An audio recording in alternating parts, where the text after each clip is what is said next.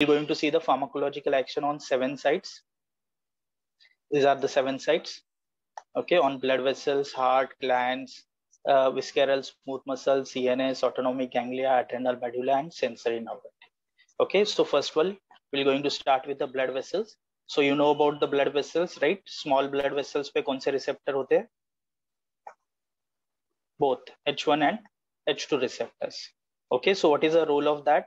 Dilation. Okay, small vessels, like which are the small vessels? Arteries, capillaries, and venules. Okay, so in that, if H1 is there, they will cause the they are also causing the vasodilation. We are talking about small vessels. Okay, they are causing the vasodilation, but how they are causing the vasodilation? By release of nitric oxide. So how that nitric oxide get released? Because of EDRF. EDRF is nothing but endothelial releasing factor. Okay, this endothelial releasing factor will going to release the nitric oxide, and that nitric oxide will cause the vasodilation. Next one, H2 component, which is present on the small blood vessels. Okay, so in that again dilation is there, but here effect directly on the smooth muscle. Okay, so here what happens? They are acting indirectly. Means indirectly how they are acting? They are releasing the nitric oxide, and that nitric oxide will going to activate the smooth muscle relaxation. But here this H2 component directly present on the smooth muscle. Okay, that how smooth muscle get relaxed? By inhibiting the calcium release. Okay, so they are acting directly, and these are acting indirectly by release of nitric oxide. Okay, so next one about the capillary. So what is the effect on the capillary? They are increasing the permeability. So permeability increase hoga to kya hoga? There is a edema, that is exudation of plasma. And who is mediating that? H1, right? We already seen in the H1 that table. Okay, and how they are doing? By the separation of endothelial cells, that is the cap formation in between the endothelial cell. Okay, so now we have to see if we have given the SC administration, that is subcutaneously. So what are the effect you are able to see in the blood vessels, or we can say in body? So what we are giving? Histamine directly as a subcutaneously. Okay, subcutaneous administration if we do, so we are able to see the flushing. Okay, flushing is nothing but a redness in that area because vasodilation.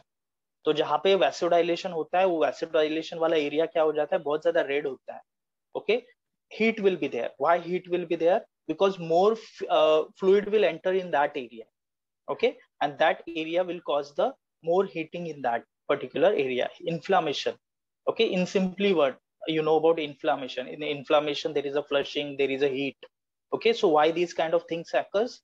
Because of more blood, or we can say blood components that are entering in that injured area. Okay, so wherever we are giving the injection in that particular area, you are able to see the flushing and heat sensation.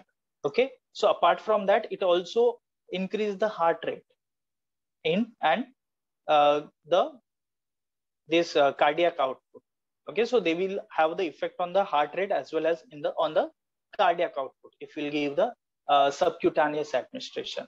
But overall, the blood vessel effect we are able to see very less, because it will take slow, means it will enters very slowly, and their effect also very slow. So that's why we are not able to get much difference in the blood pressure. But if we'll give the rapid IV injection, you will able to see immediately fall in BP. Okay, but this immediate fall in BP is due to two particular receptors. One is H1 receptor and again H2 receptor. So immediate wala jo fall in BP hai, that is due to the H1 receptor.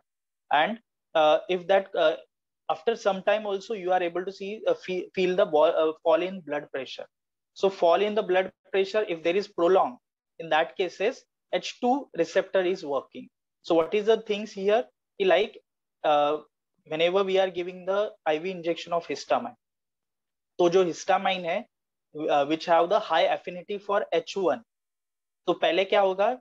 जैसे वो rapidly blood में enter होगा, they will going to activate the H1 receptor. But this short acting, they are very short acting. So that's why whatever the binding will occur, that binding will remain for short time. So suddenly you will able to see the fall in BP, and that sudden fall in the BP is due to H1. but after some time, this histamine will also going to bind on the H2. Okay, so after they are binding on the H2, you will able to see there is a slow but persistent fall in the BP. Okay, so that is what the H1 and H2 sensitivity, or we can say affinity towards the histamine. H1 have the high affinity towards the histamine. H2 is comparatively less than that of the H1. Okay, one more thing.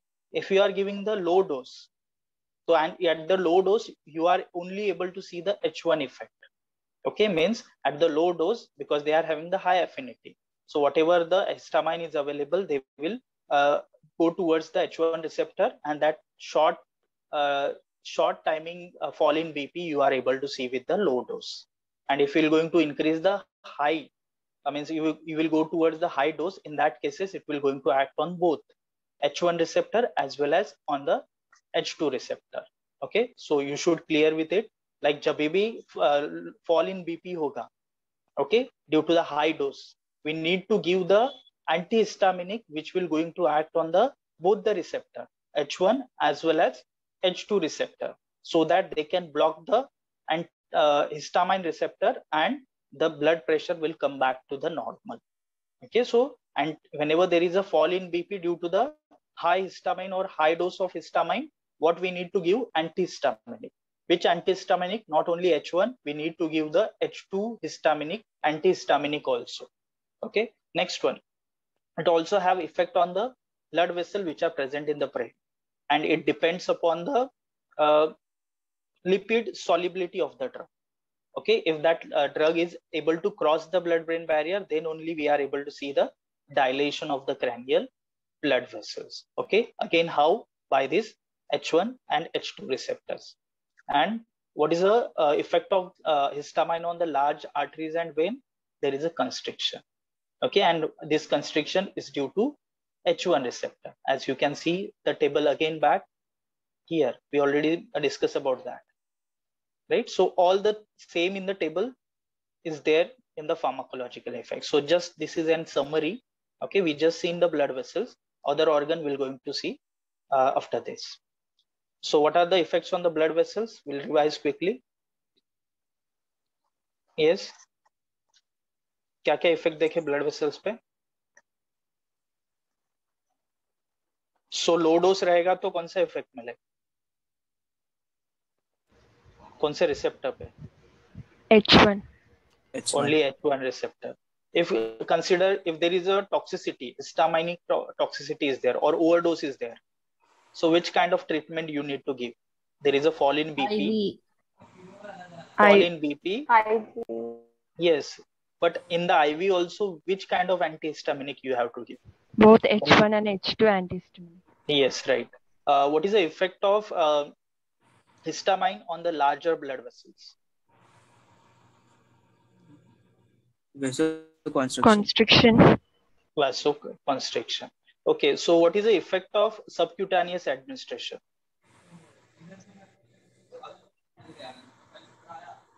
Persistent fall in BP. Persistent fall in BP. Flushing. Okay, flushing. What else? Heat.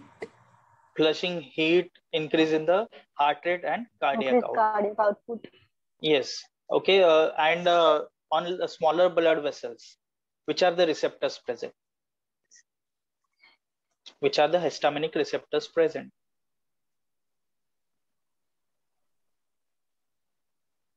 Both. Both H1 and H2. H2. Right. So what is the H1 effect? Direct or indirect? Indirect. How indirect? They will go to EDRF. EDRF or and nitric oxide. Okay, vasodilation. And what is the effect of the H1 on the smooth muscles? Direct vasodilation. Direct vasodilation. Okay, so good. So we'll move further to the next effect on the blood vessel. Very important that you all are aware about this. Like whenever histamine get released, you will able to see this triple response. Okay, so what is this triple response? Like red spot, wheal, and flare. So what is this red spot? Whenever you will inject the histamine, okay, intradermally, especially the intradermally, that time you will able to see such a response at that particular place. Okay, so what is the first effect you will able to see? That is a red spot. Okay, at the red spot, why that red spot is there? Because histamine will going to cause the vasodilation in that area. Okay, that direct vasodilation, or we can say capillary, which are present over there, which undergo the dilation, and due to that we are able to see the red spot. And which receptor is responsible for that? H1 receptor, because capillary is also having the H1 receptor, and they are causing the vasodilation. After that, what kind of things you are able to see? You can see here spot. After some times you are able to see the spot, red spot. Then next step you will able to see the wheal. Okay, wheal, after 1 to 2 minutes you will able to see on the same area. Okay, so what is that wheal? Wheal is nothing but increase in the permeability. Okay, and as we seen, ये permeability कैसे increase होता है? Because increase in the gap between the endothelium. And who will going to do that? H1 receptor mediated effect. Okay, so once that wheal will occur, the next effect, after some times you will able to see the flare. Okay, and that is also H1 receptor mediated. Means not only this area, other area surrounding to that also will get red. Okay, and that due to the other blood vessels undergo the dilation. Okay, surrounding area, surrounding arterioles are there which undergo the dilation, and these are also mediated by axon reflex. Okay, the afferent neurons which are present, that afferent neuron is also responsible for flare. So these are the triple response you will able to see whenever we are injecting the intradermal or subdermal histamine in our body. Okay, so next one we'll talk. Yeah, effect on the other systems, like you can see heart. So what is the effect on the heart? Heart पे कौन से receptors थे? H2 receptor. H2 receptor, and what is the effect? Positive chronotropic and positive. That is rate and force of contraction get increased. Okay, so next visceral smooth muscle, वहाँ पे क्या effect था? Smooth muscles. Contraction. Yes, contraction. So where that present? Bronchoconstriction. So it is like those who are having the asthma, they are very sensitive towards this histamine. Okay, if we'll give the histamine to the asthmatic patient, there more bronchoconstriction will occur. Okay, and which receptor is present, or which receptor is responsible for such a bronchoconstriction? H1. H1, right? So again, these, if we are giving this histamine at the larger doses, they can also produce the abdominal cramp, even colic also. Okay, why these will occur? Because of contraction of smooth muscle which are present in the intestine. On human uterus, not much affected, not significant effect. But if you're going to see the rat uterus, you will able to see the relaxation. And if you are going to see the guinea pig uterus, you will see the contraction. Okay, so these are both are the things are due to the H1 and H2 receptors. Next one, glands. What is the effect on glands? We are talking about the parietal gland here. Increase gastric secretion. And which receptor is responsible? H2. H2 receptor. Okay, so this is H2 receptor mediated. Okay, next effect on the CNS. Okay, so you can able to see on the CNS, as such, they are not able to cross the blood-brain barrier. Okay, so we'll not able to see any CNS effect if we are giving intravenously, because our blood-brain barrier will not allow that drug to be entered into the CNS unless and until they are having the high lipid solubility. Okay, that kind of drugs can able to enter into the brain. Okay, so if we want to see what kind of effect we are getting get in the CNS, we can give this intracerebral injection. How they are given? In this way. Okay, so यहाँ पे थोड़ा सा drilling करते हैं, and drilling करने के बाद we can give the injection that we call as a intracerebral injections. Okay, through the cranium. And then what kind of effect you are able to see? Rise in BP, cardiac stimulation, hypothermia, arousal, vomiting, and all these are due to the H1 and H2 receptor which are there into this particular area, especially in the midbrain and the hypothalamus. Okay, so these mostly are having these different centers. All these centers will get activated, okay, because of this histamine, because these centers are having the H1 and H2 receptor.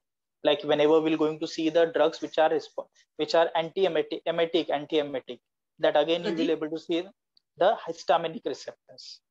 Okay, so here like you can see cardiac stimulation, rise in BP, so that affecting the hypothalamic release of hormone. तो अगर hypothalamus के hormones आपको पता है how they are controlling our body's functions, right? So if they are get affected, automatically anterior pituitary hormone will get affected, and if they get affected, your body functions will also get affected. So these are the different effects we are able to see if we are giving the intracerebral injection. Okay, apart from that, sensory nerve ending, which is H1 mediated, and we are able to see the pain. But for this, we require the high doses. Okay, at high doses only we are able to stimulate the pain neurons, or we can say sensory neuron, which after that we are able to see the pain kind of sensation. And which receptor is present on this pain neuron? That is H1. Okay, for their stimulation require high dose. This also point you need to remember. Next one, itching on injection of IV or intramuscular. Okay, so if you are giving the histamine intramuscularly, intravenously, that area will start itching out. Okay, because of this activation of the sensory nerve ending in that particular area. Then autonomic ganglia, adrenal medulla, H1 mediated, so they will going to cause the activation of or release of the adrenaline, and release of the adrenaline will lead to the rise in the blood pressure. Okay, because heart rate will get increased. Heart rate will get increased, so it will going to increase in the blood pressure. So all these are the 7 different organ of which we had seen the pharmacological action. So this is just a summary. Heart पे क्या effect है, विस्केरल smooth muscles पे क्या effects है, glands पे क्या effect है, autonomic ganglia, adrenal medulla, CNS. So all these are the organs on which what kind of effect we are get after histamine administered in our body. Okay, hope so you are clear.